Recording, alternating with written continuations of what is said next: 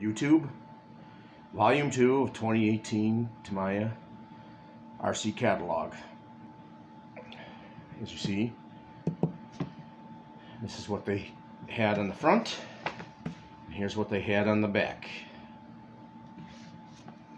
I think this one came with lights. It came with a light kit.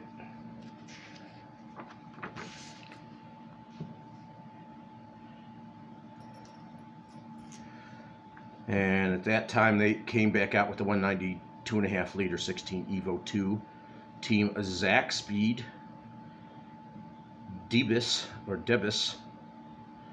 as you see.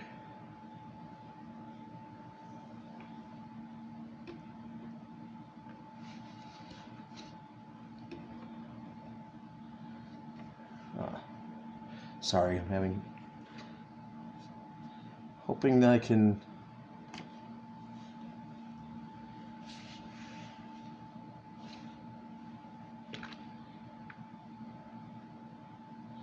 see. I don't know if I'm getting this right.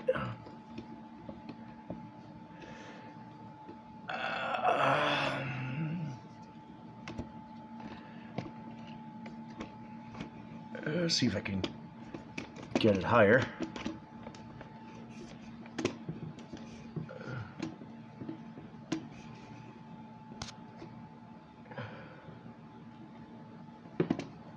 Trying to use another little table here.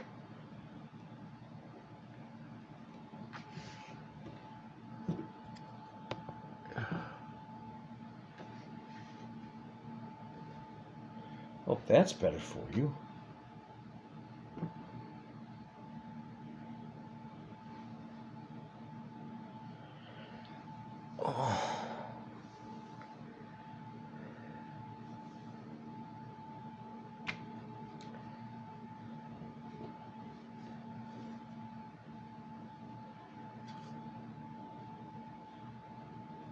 Okay, I'm going to have to be lifting it off the leg here when I turn pages. So, as you see here, this is what they had out. And they just came out with the Yaris rally car. This little guy has like 380 horsepower in real life. This Gazoo Racing rally car.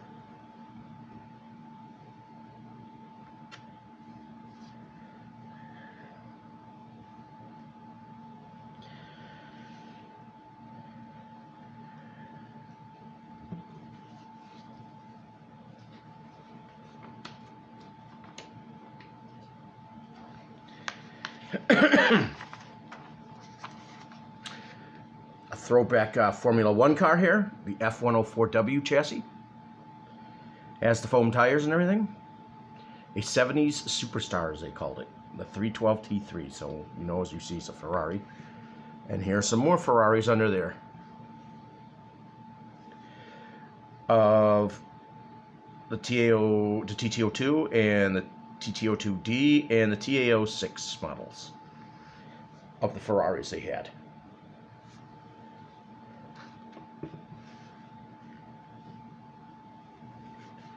And here they had the TB05 Pro chassis kit. I'm sure this kit costs 500 bucks at the time, because all that new stuff on it and TRF stuff, probably around there. As I say, it came back, and we got, as you see here, you can change the position of the motor. You could either have it towards the front or towards the rear. See? And here was King Yellow, and it's a painted body, of course. I don't think you know, guys, familiar with the G601s. And then we have the tanks. This is the new tank. This is a World War I tank. I remember seeing these in old documentaries about World War I and the tanks at that time. It's when mechanization of world wars would be fought. They started mechanizing things. They got cars at the time, and they just brought out a tank.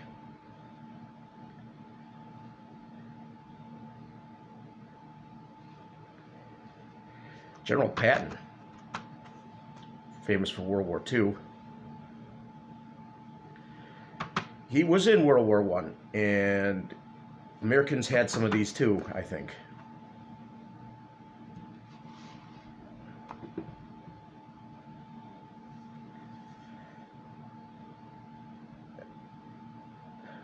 These are a 1/16 scale, except for these on this side of the other pages. Oh, one of them was 1/25th, two are 1/25th, and one is 1/35th scale. But they're RC tanks. I'm sorry, RC tanks. Let's see all the tanks.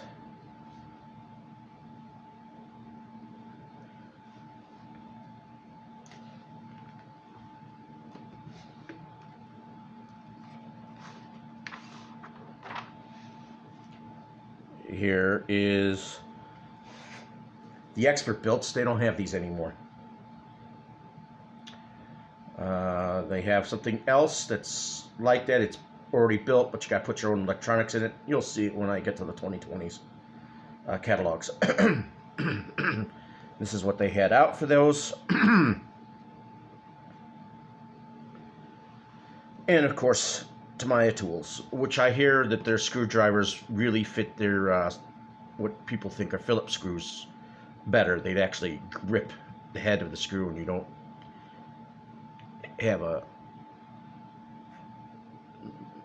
destroying of the heads, top of the heads with these tools, from what I understand. You may have to buy a pair, but they buy a tool set. They're expensive, if I'm not mistaken. TTO2Bs. This is what they had out at the time. They had a Plasma Edge 2, which was the normal one. You had to paint this card this color. This was the normal one. And then they had the black, the Plasma Edge 2 Black Special. And the Dual Ridge you had to paint this way. And then the Dual Ridge Black Metallic Edition, that was a pre-painted body. I think this is the nicest looking of the Dual Ridges.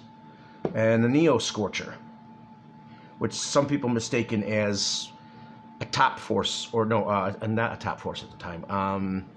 With kind of reminiscent of the Terra Scorcher, which came back out, but it wasn't out even for a year, and they stopped building, which I don't understand. People were looking forward to that model when it came out.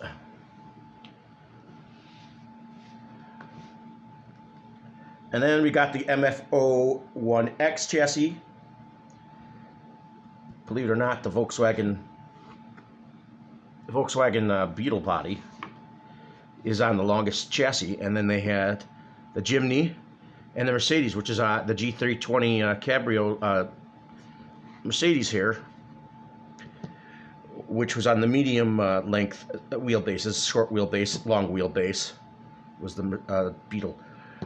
You know, a lot of people would, you know, I think you could take this body and you could probably put it on the CC02 on its shortest or medium length setting, and it would fit it. And this body was more proper for the live axles, because the body they have on the CC02 now was the first time they had an independent front suspension on it. That body is not supposed to be a one with two live axles on it.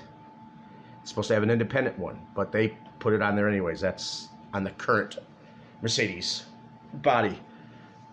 And then you got the DTO3, the Neo Fighter buggy, the green metallic edition. This came painted.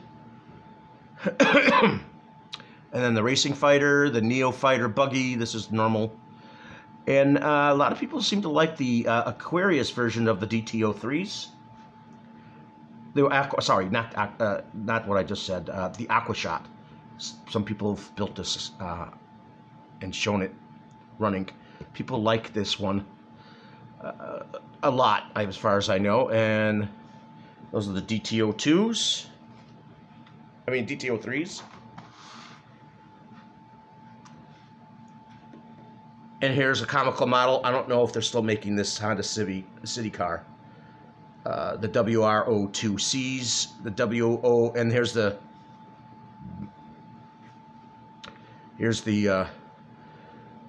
WRO2G for, like, they have a G on it, you know, for farm use. I don't know why, but I guess like garden. And they got the CW01s, which is, here's the black black edition of the lunchbox, which comes painted. At the time they had that, and then they had the Midnight Pumpkin Metallic Special, which I saw someone recently got one of those. I don't know if they're still making them anymore. And then they got the normal one. They say they've discontinued these, but I hear that people are still getting them in their hobby stores. And here's the GF01 chassis, which is like these other two, but they're four-wheel drives. Here's the 1/25th scale of that mammoth truck. I don't think they're making that anymore. And then, of course, you got the Land Cruisers. You got a red body painted one that they made. I know a lot of people like these bodies for their crawlers. Here's the first G601, the six-wheel drive 18 scale vehicles. And then you got the DF03 chassis here. This is Dark Impact. This chassis also was sold in this country with white chassis parts and white shocks. They sold it here completely. The plastic was completely white. And then you got the DTO2 chassis, the DN01 one, which is actually different than the DTO2. The DN01s is like the mild version of, I think, I could be wrong about this, the TRF T01, but this is the tamer version of it, called as a hack also. Here's the XV01, one of the best handling rally cars they've ever made.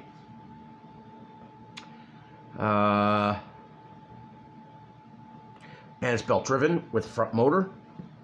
See, and then someone recently did the Asterion on a video for it. They put it together and they drove it, which technically has the S10 body from like the TA02 pre-runner cars. This is from that car from that long ago, over 20 years ago. I swear that's what that is, because that's an S10 body. The Bruiser was back out, as you see. And here's the full-time four-wheel drive Hiluxes, the Hilux and high lift cars. Of course, you could put these in any of these vehicles, this sound kit. Remember, this one, the Bruiser was the first to have a two-wheel drive transfer case where it would go into two-wheel drive when you put it in second and third, and first gear it was four-wheel drive. And they said they lost, I don't understand how they did this, but well, there was a Toyota one, the Hilux, and it was lower center of gravity, pretty much the same chassis, but the suspension in the rear was different. The shocks were at a V angle. And they had a pull out at the rim in the middle. They had on both rear and front. They had pull out. We would turn it, and it would lock the diffs and unlock the diffs. I don't know why they said they've lost the molding for that. I don't see how they couldn't remake it. I mean, I assume it's because of money, but technically, I think they should remake it that way, because that was cool, because that's how cars were to get into four-wheel drive. You had to go outside and go to the hubs and turn them to make them full-time four-wheel drive. And I know they got to have blueprints for everything they needed for that car. I don't know why they couldn't go back to the blueprints of the cars and make the mold again and the pieces like that again. Here's the CR01, again with the FJ, Land Cruiser 40. If I were to get a CR01, which they're not cheap, they're over $300, I would get the Rock Soccer because it has the lower center of gravity. It's less top heavy because of the body.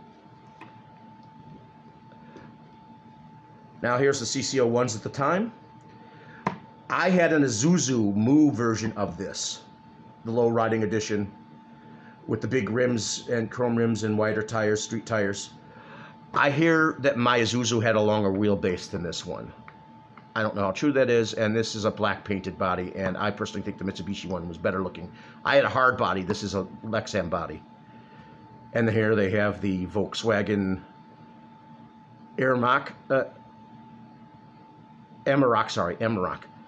I've seen this car. We don't get this here, which I think is stupid. This car, pickup trucks are popular. I don't know why they wouldn't sell it here. I know that this car really has a double wishbone suspension all the way around on it. But I've seen it tested on this website that's based in Britain. It's called Wow, and it's about, they test cars and they say if it's worth it to buy it, and it's, you know. Well, this time, every time they put it through a drag race against other trucks, it always beat them to 0 to 60 in a quarter mile. Quite funny. Every time I've seen it videoed, it always won. So it accelerates quite well for what it is. This body, as you all know, here, the Landfreader, is back, and it's on the Trax version of the TT02 chassis. So this body is existing again with a slightly different kit to it for the body. And then you got the Toyota FJ Cruisers, the ones I think they stopped making in 2010, 2012. And here's the Isuzu Moo, and this is a limited edition one. I don't know if this is this could have been Lexan, but this is the body I had, but in hard body, with my CC02, with the Mitsubishi rims and tires on it, and the suspension, the shocks are shorter. And then they got the cross-country chassis here of the CC01 of the Unimog 425.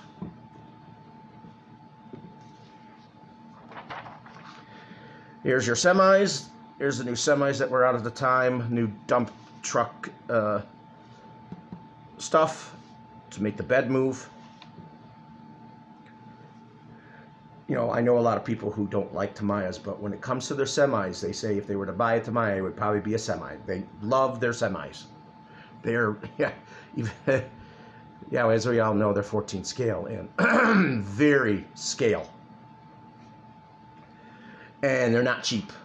Some are over $1,000, some are $600-700, and of course the trailers are just as expensive, sometimes more than the kits.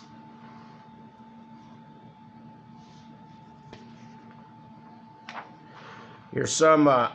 Here's the MFC03 for the trucks, the semi trucks, sound kit and stuff, and lights kit. And here are the hop-ups for the trucks that they show here.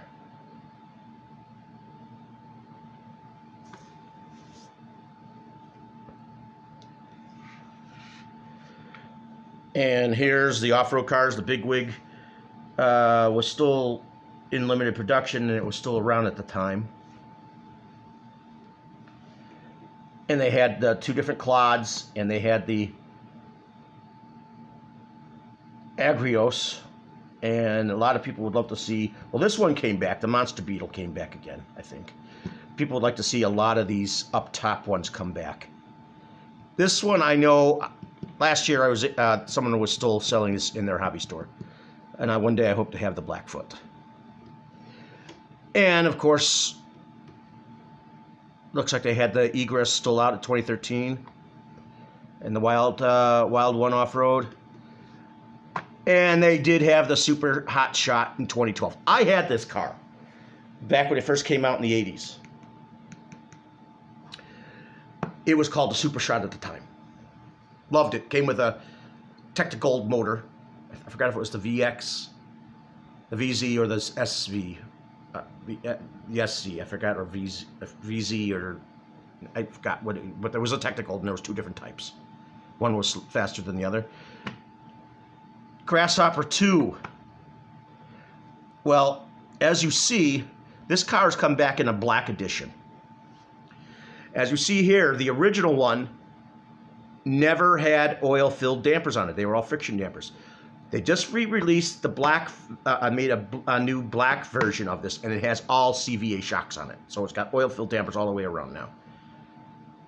And the stance looks better than this one. I hope to either have this or the DTO1 of another car, the Fighter Buggy RX. I wish that should be my next car after I get my Hornet.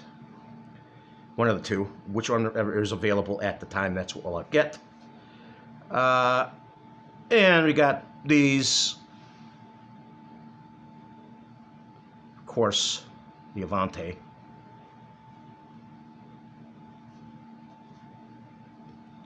As you all know, I also have a Grasshopper who watches my channel.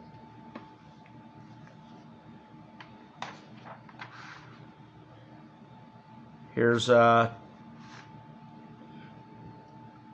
DTO2s. This was a popular kit, Porsche.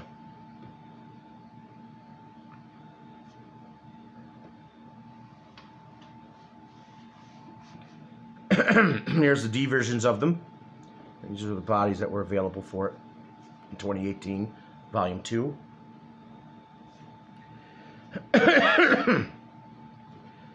Here's a mix of TTO1s and TTO2 chassis and bodies. You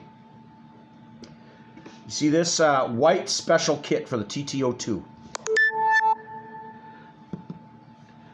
That was what the kit looked like for the buggy. They had an all white chassis. Here they have it for the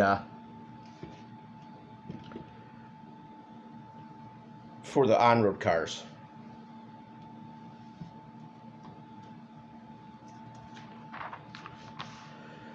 Here's the FF03 and the TA07 Pro chassis. This chassis here is very expensive. It's up there. I mean, it's $500–600. As you see, it has a single belt drive, as they show, and you could change the position of where the motors are, rear, mid, and more front or center for chassis balance. These front-wheel drive cars. I had a FF01 when they came out, and it had a ball diff.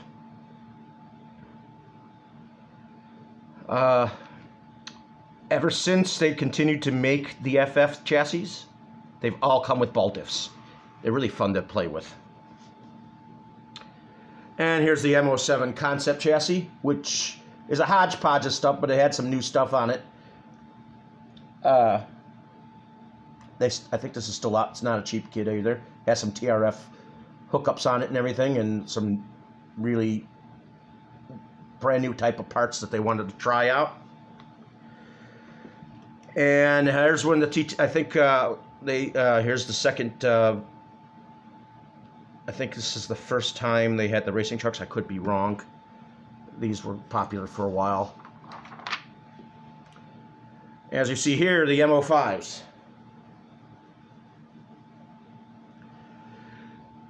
I think the year after next, the 2019s, they had a rally version of this, of the Citroen.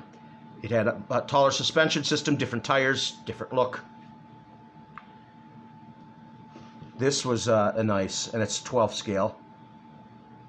Limited edition Volkswagen Golf. I've seen a video on that. Someone did a really good video with this one a while back. And you see the F104 Pro 2 chassis for Formula 1. Looks like it has a lot of TRF parts on it. And here's the T301 Dancing Rider. I personally think the one that came after this, the Dual Rider, is the much better looking one. But I hear they're very fun to play with and race, and you can really get these things to move out, even though they're 8th scale. And we got the M06 chassis.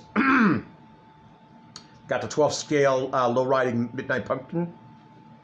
I don't know if you can find this kit anymore. I'm surprised I didn't see more people using those, having those. Showing videos, I have seen some, but I'm surprised it wasn't more popular because I would like to have that as well as the original monster truck of it all.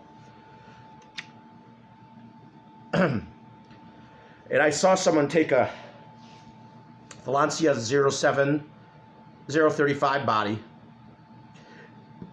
modify this recently. Well, I don't know how recently, many months ago.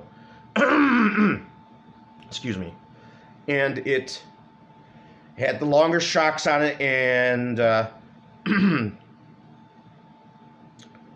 with this chassis, the 037 one, the Lancia, and they put it, actually it was the Stratos body, or I forgot if it was the Stratos body or the 030, I think it was the Stratos body, or the I can't remember, I just saw it recently, I'm sorry, I'm babbling here. I think it was a Stratos body, or it was the 037 body. But in real life, those chassis had, those cars had rear-wheel drive, and someone made this rear-wheel drive M06 into a rally chassis. It was really cool with those bodies on it. And here we are, the expert build models.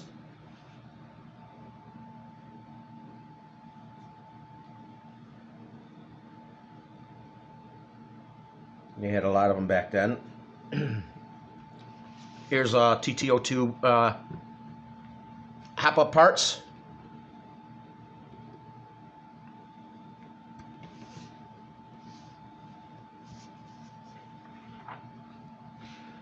Hop-up parts for the DTO3.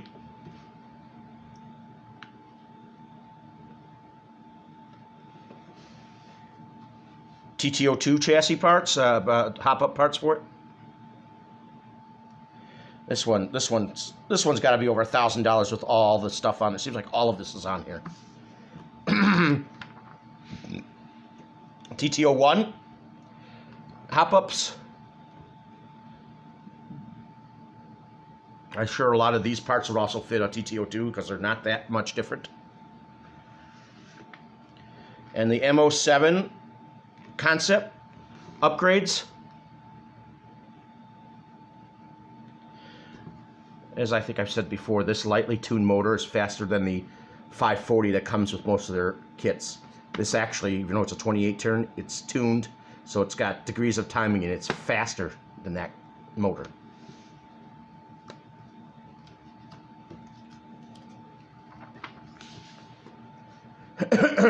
MO5 and MO6 hop-up parts.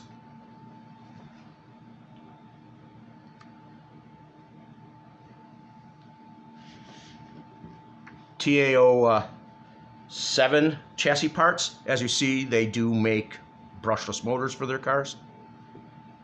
I just got this motor for my Hornet that's soon to come to me, the GT tuned.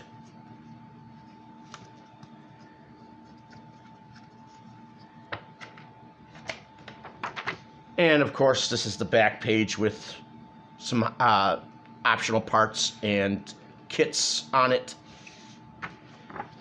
And that is it. Hopefully in the next couple of weeks I will have the 2019 Volume 1 catalog being shown. So if you like my subject matters, please subscribe and press the like button. Bye, YouTube.